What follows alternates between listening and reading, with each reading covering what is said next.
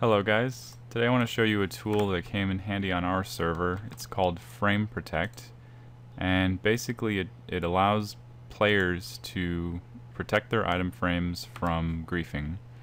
And I was kind of disappointed that Townie and LWC don't really have these features already built in.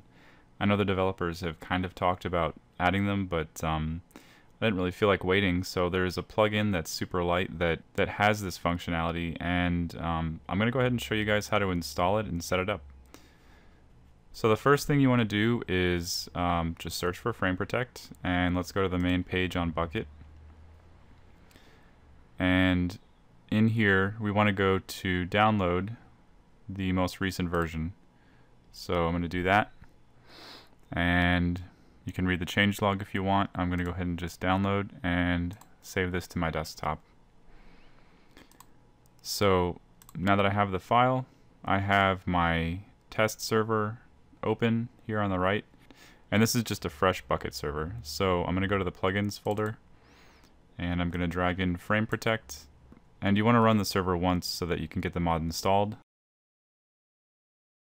And once it's done, go ahead and just type in stop into the console and close out of that. So now in here we have the FrameProtect config files, and since it's already English by default, we don't really need to modify the language.yml.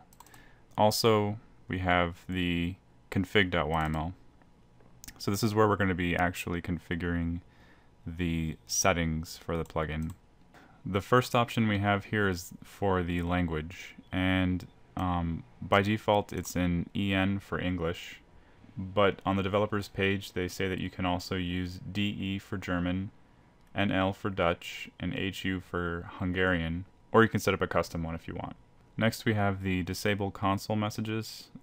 That's set to false by default, and I recommend keeping it that way. That just makes sure that you have all messages from the plugin showing up on your Bukkit console. And then you have next disable create and destroy messages, and that's also set to false by default because that's what tells players when they've created a protected item frame. So you do not want that to be disabled. So next we have the disable create and destroy messages and disable not yours message, and they're false by default because that's how the plugin interacts with players. So you want people to be able to see when something is being protected, or when they're interacting with something that's not owned by them but is protected.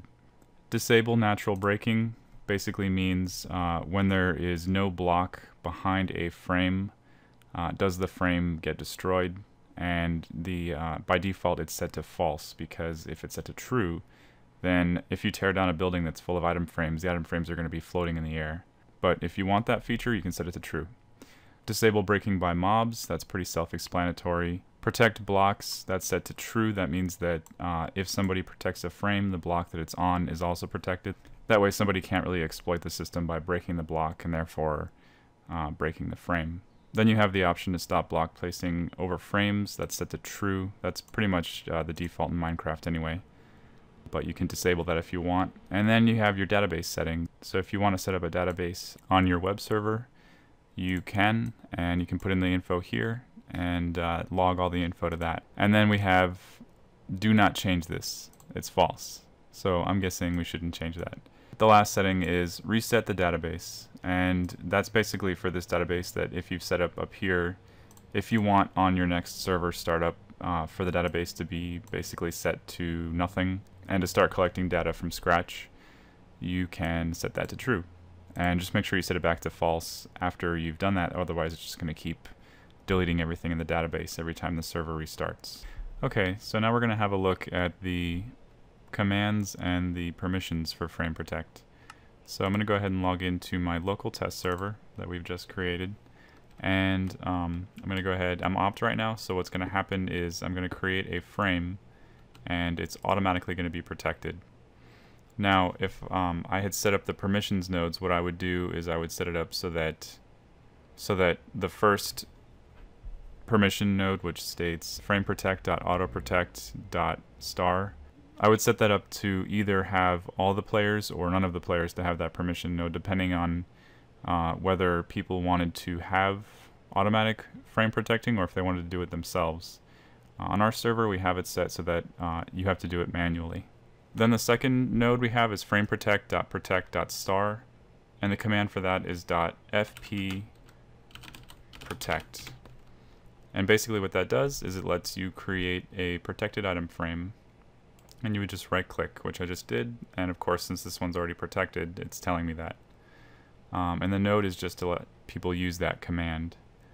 The next node is FrameProtect.protect.star, and that just lets you use the fp remove command, and there you go. Now this frame is not protected. So if I want to do protect again, I can click that, and now the frame is protected again. The next node we have is FrameProtect.place.star, and there's no command for that. That just allows players to place or destroy item frames and paintings. Next is FrameProtect.info.star, and we just can go ahead and type in /fp info, and boom, it tells me Bad Touch 3 is the owner of this item frame. Next we have FrameProtect.ignore creative. That just basically says whether or not creative players can interact with item frames. Then you have FrameProtect.admin, which gives all permissions to a player and also gives them the ability to destroy any item frame or painting. FrameProtect.admin also gives the ability to use these three commands, which can change the language, change the owner of a frame or painting, or reload the config.yml file, which basically means that the server reloads the settings based on what's in the config file. So if you're editing the config file while the server is running, you just hit this command and it'll apply those settings instead of having to restart the server. So yeah, that's a look at the FrameProtect plugin. If there's anything you guys have any questions about or anything that I missed, please feel free to let me know. And if there's any plugins that you guys want me to go over, please just send me a message and I'd be happy to do a video on it. So, alright, as always, take care guys.